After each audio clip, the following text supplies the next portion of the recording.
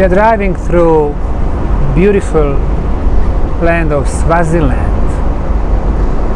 From 2018, this country is called the Kingdom of Eswatini. We are now in the southeastern corner of the African continent. The country is landlocked, surrounded by South Africa on 3 sides and Mozambique on its eastern border. The main reason of us coming to this country is to visit the oldest iron mine in the world. It is called Ngwenya, and it is in the western part of the country.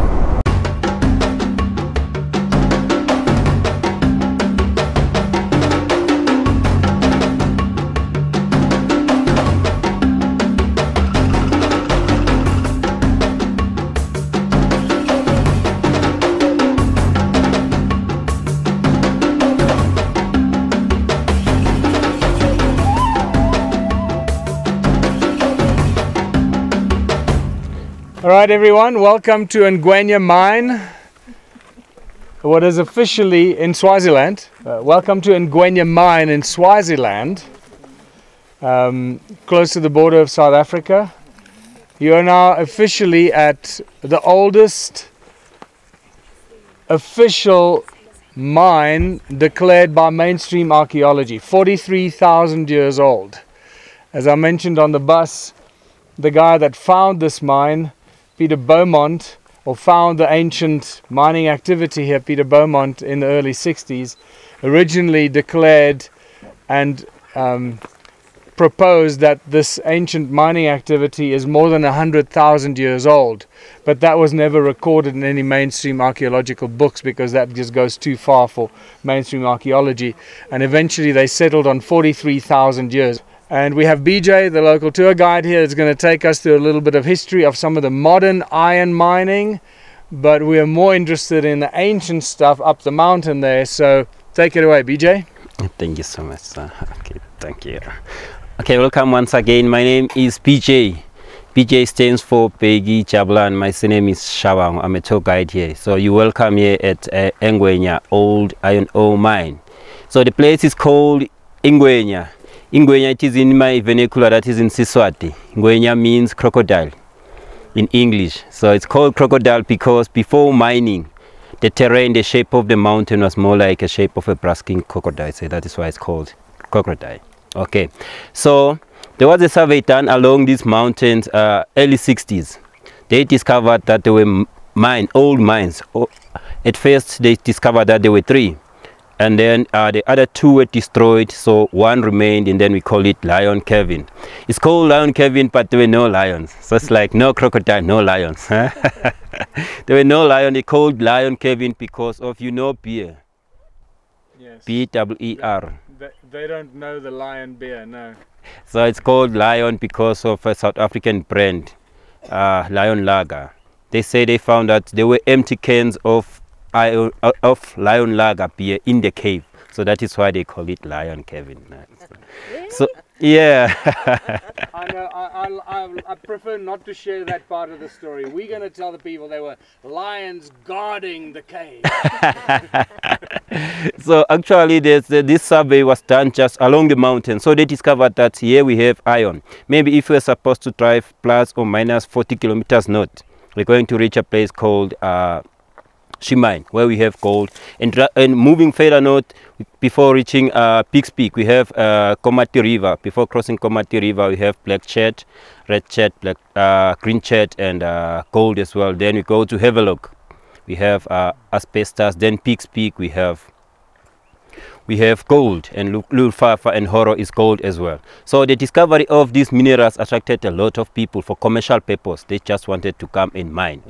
So for commercial purpose, the government of Swaziland given the opportunity to Anglo-American. They started mining for commercial purpose from 1964 and they stopped 1977. So they took about 28,370,000 tons of good iron quality. So to transport the iron from the mining site to halfway station by the main road called Gatage, they were using conveyor belts and tipper trucks. Then from Gatage, they were using railway line. That is the train, take it to the harbor in Mozambique. Then from Mozambique, it was being taken to Japan. So it was being taken as small rocks, not like crushed but taken as small rocks to Japan. So they stopped mining 1977. The reason they stopped mining 1977 is not because we no longer have iron around. We still have good quality, almost 50 million tons around this area. So they stopped because first they say that the cost of iron, world market, have went down, say they were no longer making good profit. And the other reason is because of civil wars in Mozambique. Mid-70s there were civil wars in Mozambique between Frelimo and Renamo. But we have some benefits like job creation to the people, about plus or minus 1,000 of people. They have Swazi people, they got jobs. And then even Anglo-Americans have built structures. Now road, church, I can mention a lot, but just a few for now. So I can say Anglo-American was good to the Swazi people. So the mining site is including even this one. So as you look at up there on the edges, it was like looking big as like big mountain like that one. You see. So they dig up until they went to 11 where they found out there is water coming up like this one. Now this water is not rainwater. It's just water from underground. This is underground water. And then people, we have beliefs like most of Africans, most of our beliefs, they are similar. We have beliefs in ancestors, you know. So maybe somebody, okay, maybe if I was having time, I was going to explain to you what I mean when I say ancestors. In short, when you say ancestors, the belief of like Swazi people, old Swazi people, they believe that the dead people, they are not dead. It's like they are just sleeping, huh? So they are so close to God. So if you wanna, maybe if you want something from God, you have to talk with all the dead people, and then you say, PJ, now I need money, or I have bad luck. So may you, Father, because you are late, talk with God so that you can help me. So even we have other rituals, like here people sometimes, members of the Zion family, more especially ZCCC, if I can make example, they come and collect this water. They have a belief that it's having some healing power. And sometimes people coming to collect this water, not collecting actually, just people coming to this pond are the divers from the police force, just for practices. So this one is called it a secret dam. Like some people, they call it a monster lake. Why they call it monster lake? It is because old people, they used to tell us that please don't come close, like as you can read, yes, don't go beyond, it's danger. The reason why don't go beyond, they're just telling stories. Not all people, they want us to be always safe. They're saying like, if you go so close here, you'll find that there is a very, very big snake. It's gonna swallow you and kill you. That is why maybe they're saying. But I'm just thinking it is a reason they didn't want us to be in danger. Okay, so now the first one, we're gonna go up there. It's where we're having the Lion Caving, the oldest mine known in the world.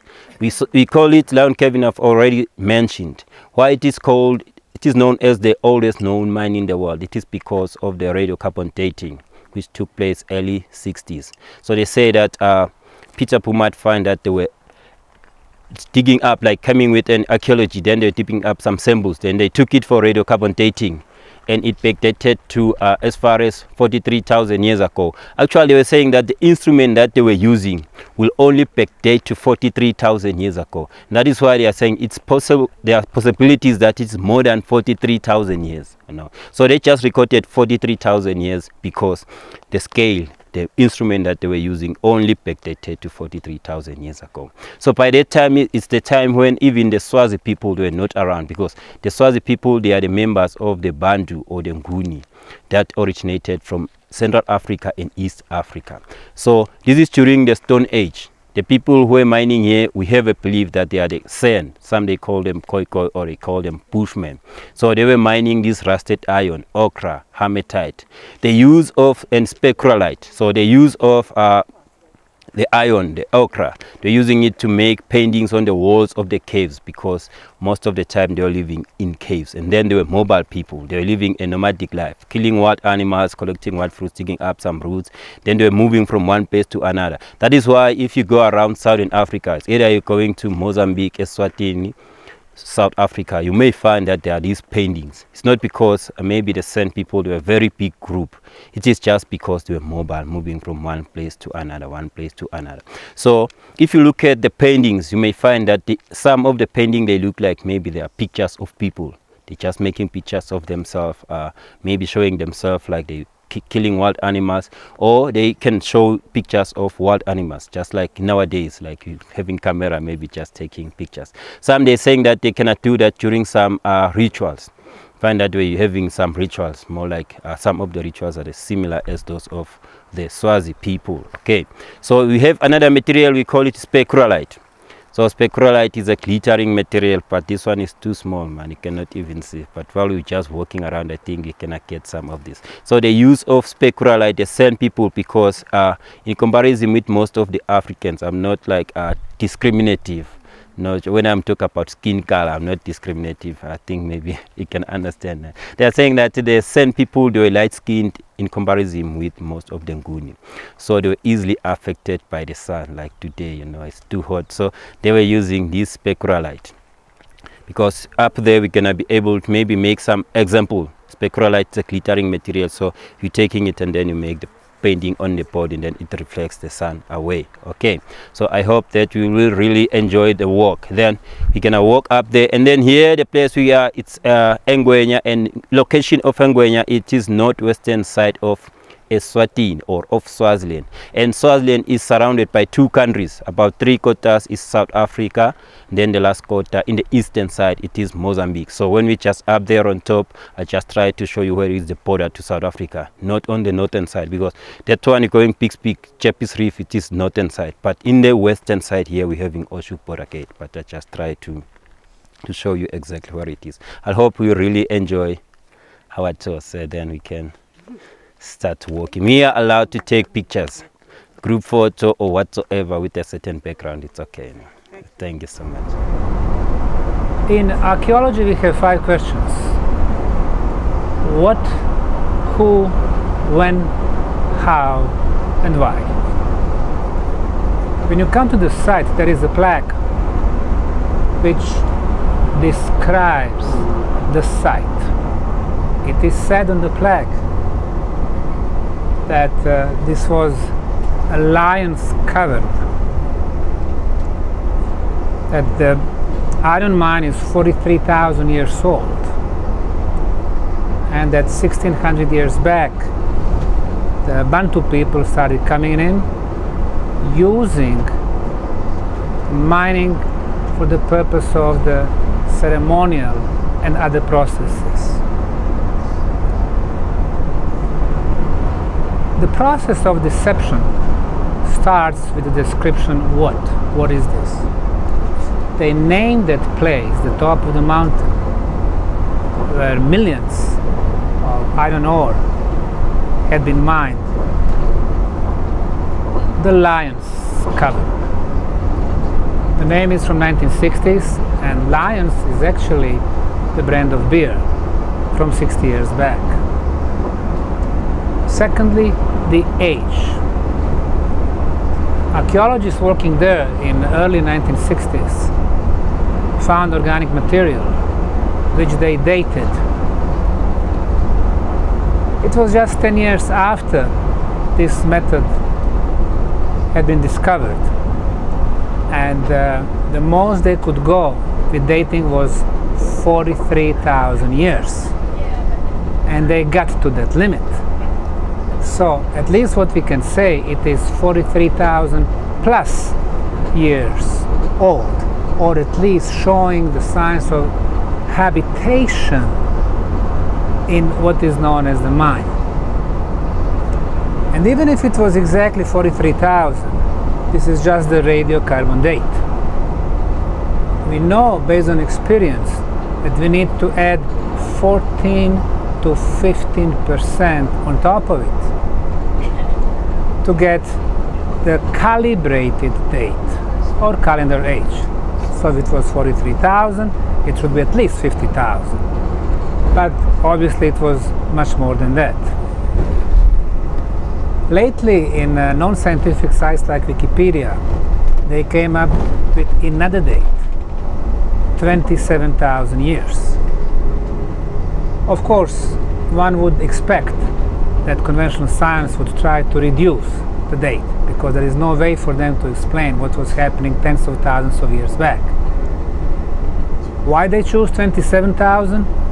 Because the oldest rock art in this country is 27,000 years. So they wanted to hook to something. Now, archaeologists are talking about the three time periods in the last few hundred thousands of years.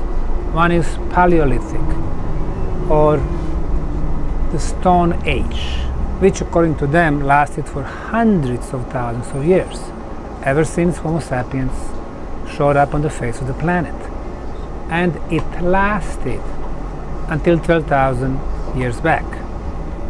Huge catastrophe happened then, the end of the last ice age. And then they had intermediate period of about 2,000 years. And after that, Neolithic times. Paleolithic, Mesolithic, Neolithic. Archaeologists, of course, in their conventional wisdom, trying to place everything, all human civilizations, in the last 10,000 years. Encyclopedia Britannica was pioneering the efforts to try to explain us that history of advanced human societies is just 6,000 years old. And they've been holding to it for the longest time. Of course, now we know that it is nonsense. For tens of thousands of years, we do have many examples on all continents of advanced societies. Now, the plague does not explain how.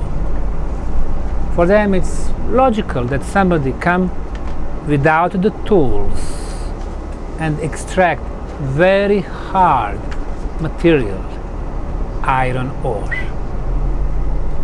And finally, the question why. This is where they show their mastership. Now they connected 43,000 somehow with the Bantu people who used only the red color for the ceremonial purposes. So people think that was the only purpose. Why would somebody come there and mine the iron ore?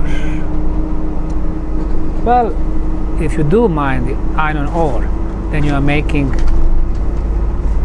tools, you are making weaponry, you are using the advantage of very hard metal. But the problem with the conventional archaeology is the Iron Age officially started only 3,000 years back, not 43,000 or 100,000 years back. So what they do everything to mislead the public. And even though we do have confirmation of extremely old age, they found a way for people not to ask questions. It's amazing for me that 60 years after the discovery and after the first radiocarbon dating results, we don't see efforts to try more way to date the site. Nowadays, besides radiocarbon dating, we have many other methods.